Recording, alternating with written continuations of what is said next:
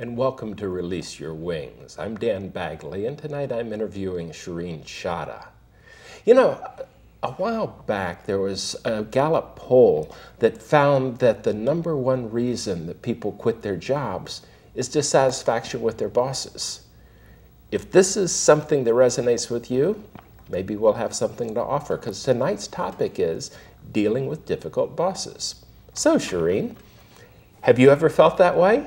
And if so, what would you say to others who have? I did have difficult bosses, and I felt that I had to make changes myself. And interestingly enough, I started working pretty much the same time I started doing my meditation practice. And so both of them happened at the same time. Here in the United States? Yeah, I never worked in India.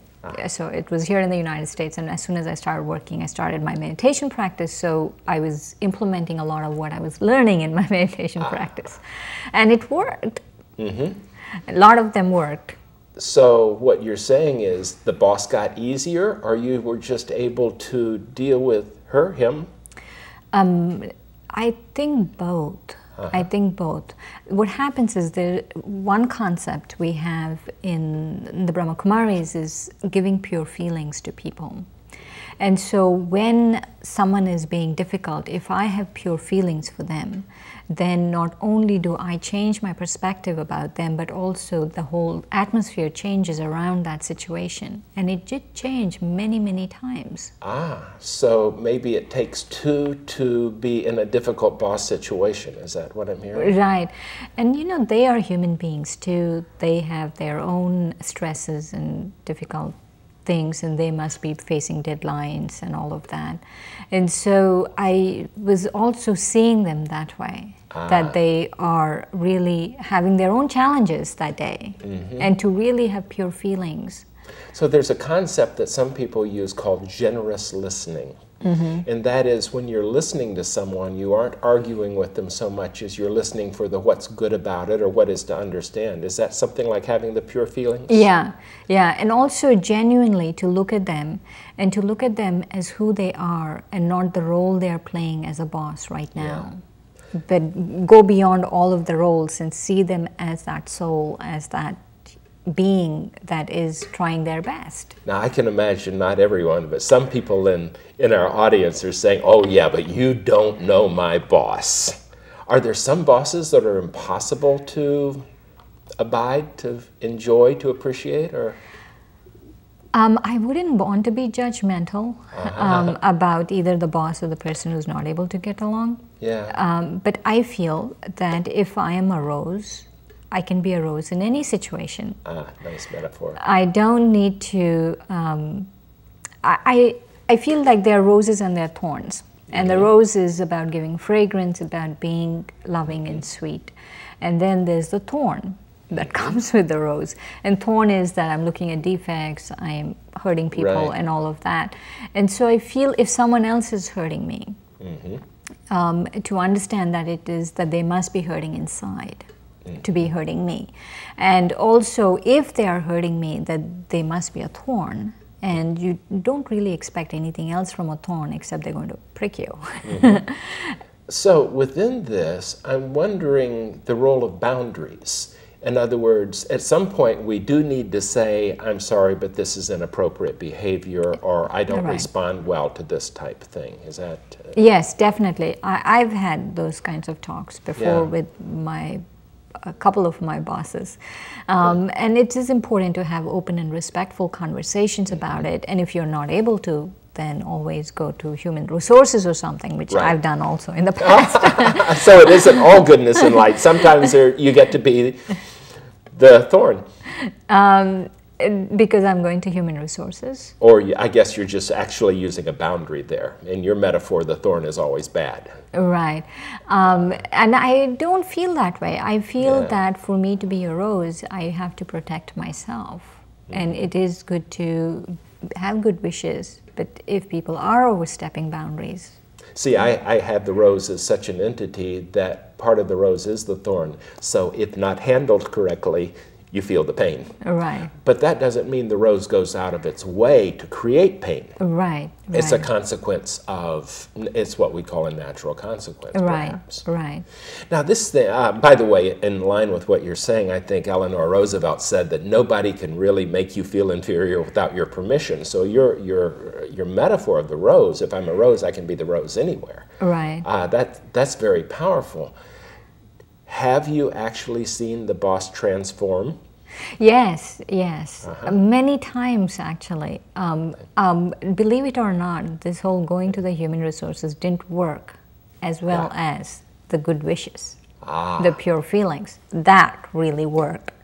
So, in a funny way, aside from the spiritual part, which I think is powerful on that, we give off nonverbal cues all the time. And people react to those, even at an unconscious level, kind of like you can tell someone who's judging you. Right. So if you're not judging that person, if you're not having harsh feelings, you'll get less of the pushback, is what I'm hearing you say. Is that right? Right. You know, I feel that one of the things is when we are having good wishes and pure feelings, is not only do you have good wishes and pure feelings, and I feel that really brings about cooperation. I've noticed it time and time again. It is something that I've experienced it. It brings cooperation from people. But on the other thing, that I'm able to look at myself objectively and see what is it that I have to change. Oh, now you're getting personal. You mean sometimes it might be my fault if I can't get along with the boss. Yeah, many times actually it is my fault. And so I was thinking that if I focus so much on what's wrong with the other person, then I forget what is it that I have to change. Yeah. But if I have good wishes and pure feelings, and then I really can look at myself very gently, not harshly, at either one, myself or the other person, and see what is it that I have to change.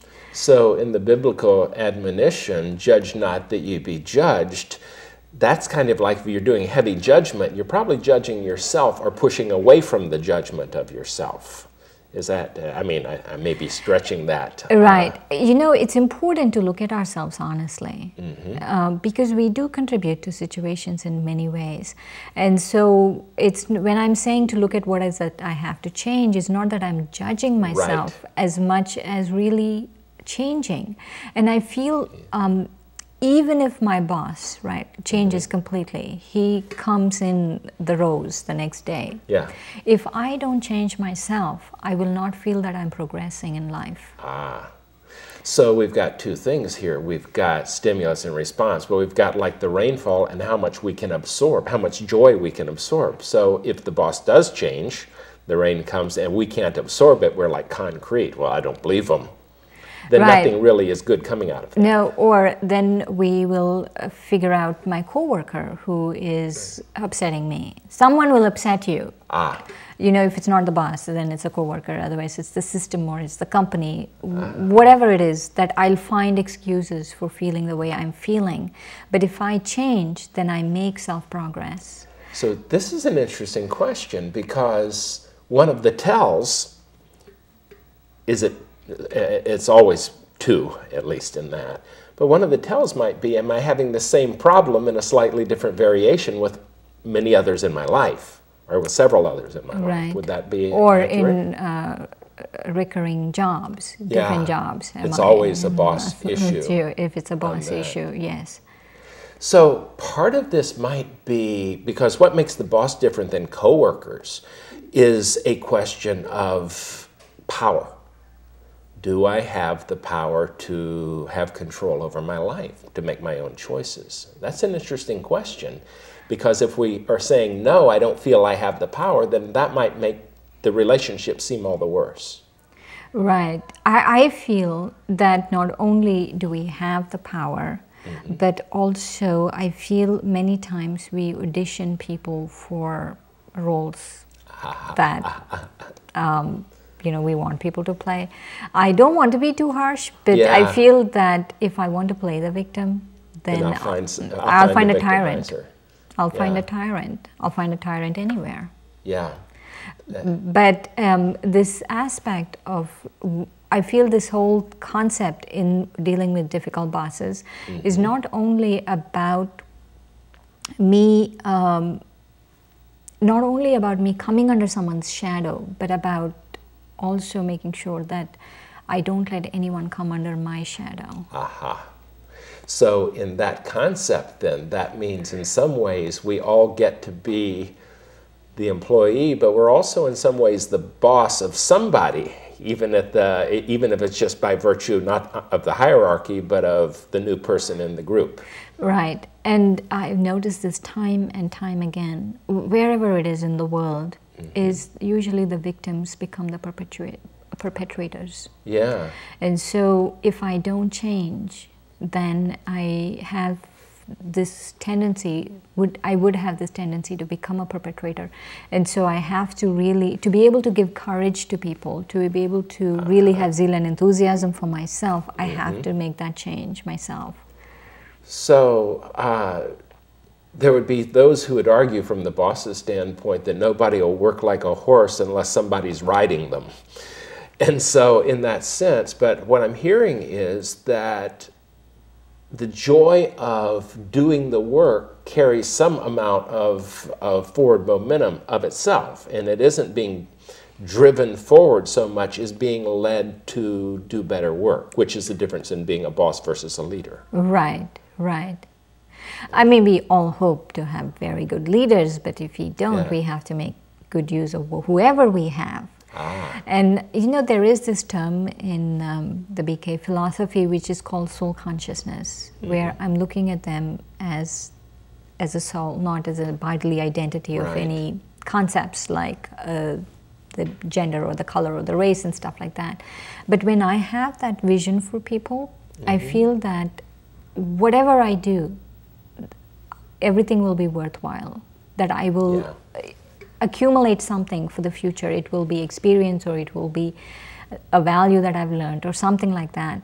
But if I am not in that state of soul consciousness, that I'm not looking at them as really someone who's also has issues going on, then I feel that I'm not only not having that generosity, but also I'm not accumulating whatever I need to accumulate. So there is really something very powerful about that generosity of giving the other person the permission to be who they are, and often looking past the immediate behavior to maybe the hurting person, the hurting soul, or hurting personality below that. Yeah, definitely, definitely. Does that make it easier to forgive ourselves then when we step out of line, when we are not the best leader, boss we could be? I know, actually, when we were talking about this, I was wondering if I'm talking about myself. Maybe we're always talking about ourselves. In this. Yeah, I definitely think it's easier to forgive ourselves. Yeah.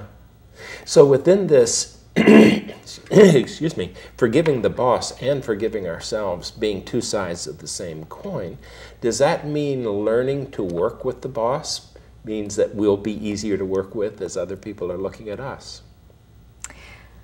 You know, one of the things, though, I feel more than me having a difficult boss and me learning to deal with it, is I have to see what is it that I shouldn't do to someone else.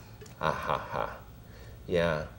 I actually, as a professor, I was reflecting on this this week, knowing the topic, and I was thinking of the very worst professor I ever had. And much of the very good teaching I do now is I never want to be like him.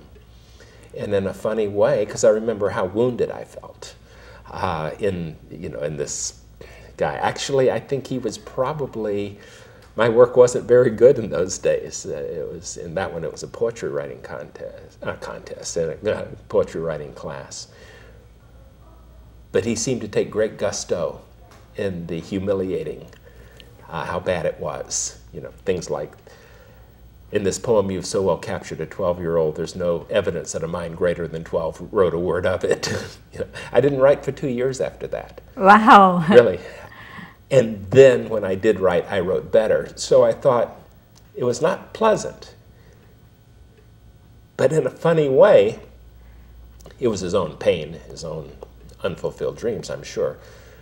But I did learn something from it, but I had to forgive him along the way, to say he had something to tell me that was valuable, even though I couldn't handle it. I couldn't absorb it for a couple of years. So maybe that is, even bad bosses can teach us how to be without turning us into the perpetrator. Right, right. I remember a situation when I first started working. And even after the first started working, I also became a BK at that point, and I was really using the knowledge that I was receiving. And I used to get up in the morning meditation, and my first 15 minutes was send them good wishes, send him good wishes, send him good wishes, and it worked out so well. And I feel that there was such a sense of detachment that I didn't take things personally anymore. Yeah, yeah. I hope this helps us and those watching enjoy their bosses a little bit better. Thank you for joining us. Thank you, Shireen.